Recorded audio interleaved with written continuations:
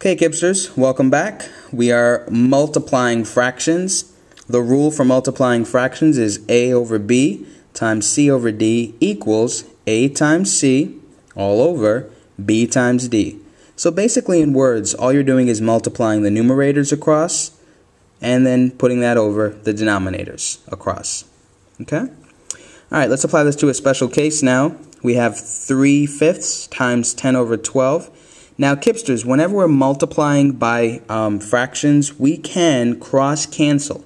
And cross-cancel simply means pulling out a common factor that the fractions have across. Okay, so let's first do 3 and 12. Out of 3 and 12, I see that I can pull out a common factor of 3 from both of these numbers. So 3 divided by 3 gives me 1, and 12 divided by 3 gives me 4. If I'm looking at 1 and 4, the only other common factor they have is 1. So I'm not going to bother with that because I'll get the same response, 1 and 4. Let me check to see if I can cross-cancel on 5 and 10. Let's see, 5 and 10. They don't both end in 0, so I can't find 10 as a common factor. But they do both end in 0 and 5, so 5 would be a common factor. 5 divided by 5 is 1, and 10 divided by 5 is 2. Looking at these numbers, I see that only 1 can be a common factor. So I'm rewriting this as 1 over 1 times 2 over 4.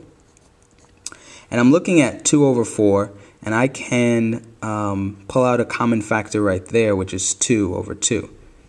So, 2. So 2 divided by 2 is 1, and 4 divided by 2 is 2.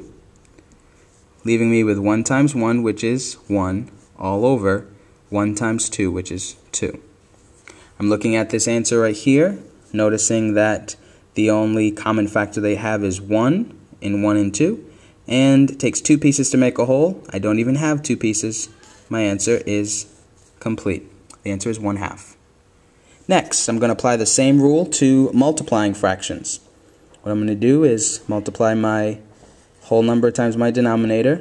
I get 4 plus 1 is 5 all over 2 times 5 times 1, which is 5, plus 3, which is 8, all over 5.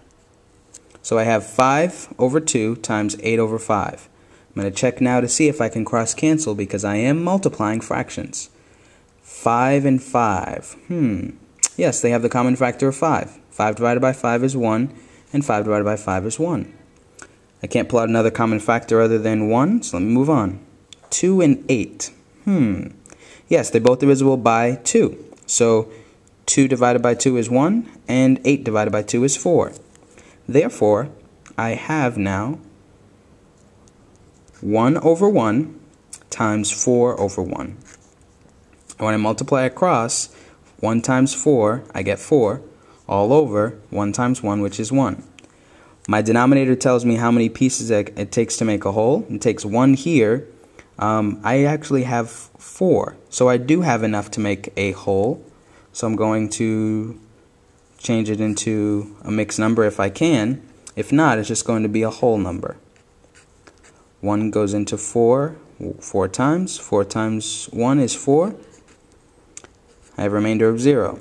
So what this is telling me is I have 4 wholes, as evidenced by that 4 on the top, but I don't have any numerators. So my only answer is 4 wholes, and that's the answer.